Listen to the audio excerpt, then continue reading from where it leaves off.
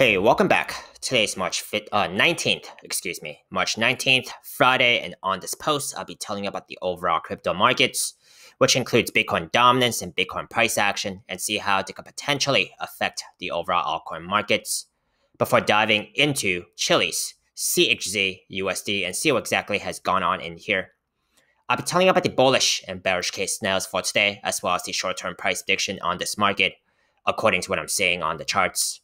Before I begin today, if you guys are enjoying this content, make sure to subscribe to this channel and like this video, as I'll be keeping you updated on the latest crypto setups on my watch list, regardless if it's a good day or a bad day. If you want to support me and don't already have a Webull brokerage account, you guys can use my referral link down below. They're still giving away 2 free stocks as of today upon a successful sign up and a qualifying deposit of $100 US. And I'll also receive a referral bonus if you guys sign up under me. Please also read my full disclaimer below. I am not a financial advisor, and this is not financial advice. I'm purely sharing my own speculations and opinions on this market. I cannot tell you the future, and you should always do your own due diligence before trading or investing in this market, as it's extremely risky and volatile. If you have any questions or comments, please only leave them in the comment section below, but try my best to get to as many of them as possible. Now, see what exactly is going on in this market first. Most importantly, I do take a look into Bitcoin dominance. Tells me where the money could be trending into. Would it be Bitcoin, altcoins, or neither? Today, we do have Bitcoin dominance down about 0.2%. This breaks down to Bitcoin price action up almost 1%. Total altcoin market cap up almost 1.5%. Now, this is the upside of Bitcoin dominance trending downwards. I will usually see total altcoin market cap leading in gains ahead of Bitcoin. I usually emphasize Bitcoin dominance trending downwards because, generally speaking, it's better for the altcoins on both the upside and downside. Because conversely speaking, on the upside of Bitcoin dominance trending upwards, I will usually see Bitcoin leading in gains ahead of total altcoin market cap. Now, let's take a look into Bitcoin dominance on the 3-day time frame. Here is still my focus. I have mentioned that there was a double bottom pattern here. One bottom, second bottom, with bullish divergence, higher low on the RR side. That's classic bullish divergence, signaling these 2 green candles. We are now getting expected resistance from this 3-day 21 MA here. Now, if price action on Bitcoin dominance here continues pulling back, it is, generally speaking, better for the altcoins. Let's take a look into Bitcoin here. As I have mentioned, there has been quite a bit of bearish divergence scenarios on the higher time frames, starting from the 3-day time frame here.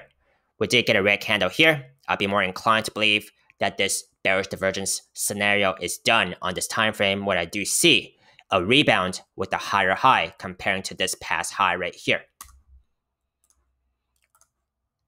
Weekly time frame here, it could still be playing out, but I'll be more convinced that it actually is playing out when I actually do see a weekly red candle here. Monthly time frame, we have been having bearish divergence for quite some time. However, still has yet to yield a red candle. I would not lose track of this, however, because if we actually do get one data point of a dip, or even more pullbacks here on the monthly time frame, it could mean several months of pulling back for Bitcoin, and it will still have an effect on the altcoins. The multiplier of that effect when Bitcoin pulls back usually depends on how far up or down Bitcoin dominance is trending.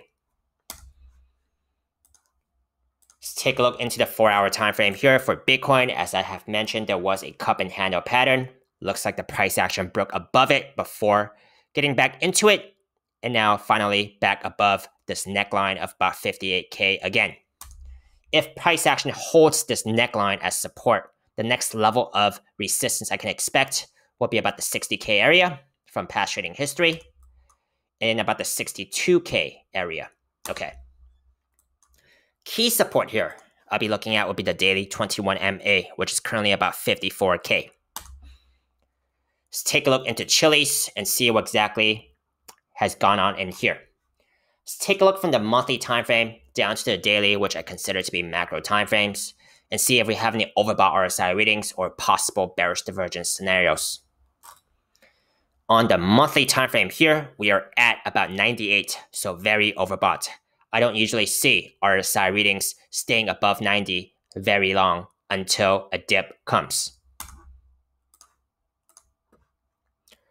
Weekly time frame here, we are at 91, so still very overbought. 3-day time frame here, we are at an RSI reading of about 86, 87. I do already see bearish divergence here comparing this high with this past high. However, lower highs on the RSI, that's classic bearish divergence. Whenever I do see bearish divergence on a specific time frame, my conservative estimate is that it's going to come down to the next closest moving average. In this case, would be the 3-day 21 MA on my chart here, the blue line, which is very far down. Let's see if there are going to be enough buyers to actually hold this price action up and not let it drop all the way down there. Okay. On the daily time frame here, we are at an RSI reading of just about under 70. If the price action was to make a higher high here, it does need to beat the last RSI reading of about 96, 97 to negate bearish divergence. Okay. Now, these two highs right here on the RSI, technically, to me, is not bearish divergence. But it also depends on how other traders are reading this as well, because the difference is very small. Okay. If other traders are actually seeing this as bearish divergence and trading like it, I could expect the price action to come down to the next closest moving average, like I said, on the 3-day time frame. The daily 21 MA is pretty close to my estimated bottom trend line for this pattern I'll be talking about, this possible pattern I could be talking about.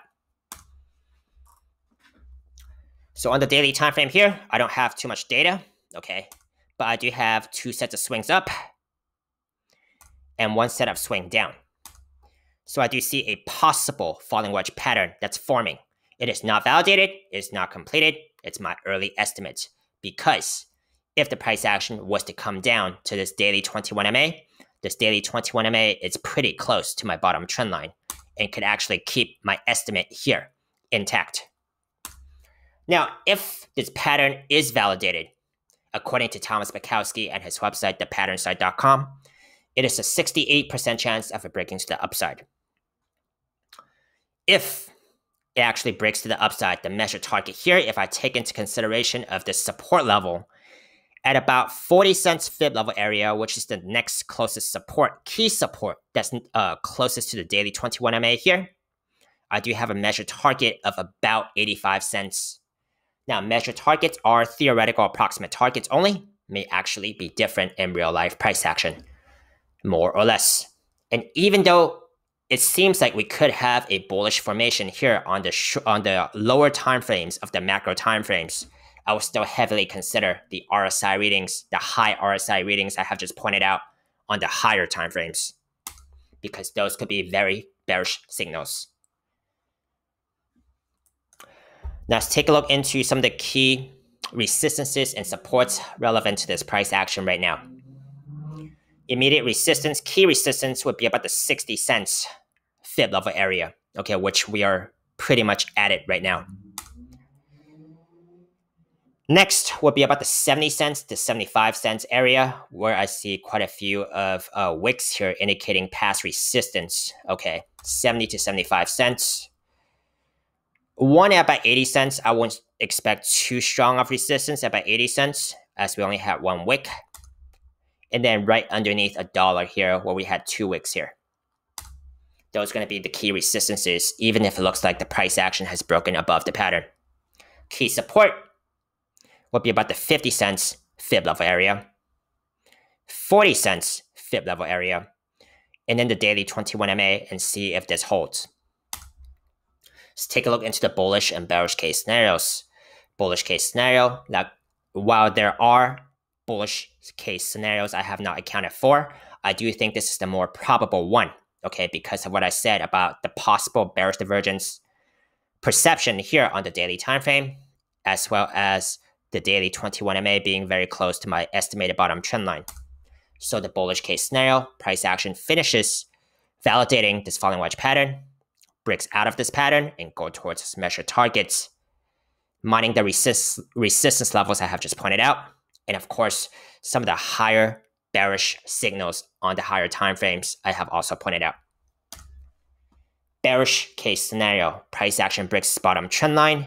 It looks like at a lot of these price levels where it breaks the bottom trend line, I could still keep a falling wedge pattern shape intact. For example, if it breaks the bottom trend line right now and comes down to this 21 MA, it would still look like a falling wedge pattern, okay? Only if it breaks the bottom trend line closer to the end of this falling wedge pattern, I could probably say that would actually invalidate this falling wedge pattern shape. But if it breaks the bottom trend line right now, it looks like it could still be intact. Now, these are my bullish and bearish case scenarios for today. Let me know if you found it helpful. Give me a thumbs up if you did. Let me know agreements, disagreements, feedback. I'd love to hear them. Hope you match your risk carefully, and if you'd like to see any more of my most recently uploaded videos on YouTube, you guys can check out my links up here on YouTube. See you next time.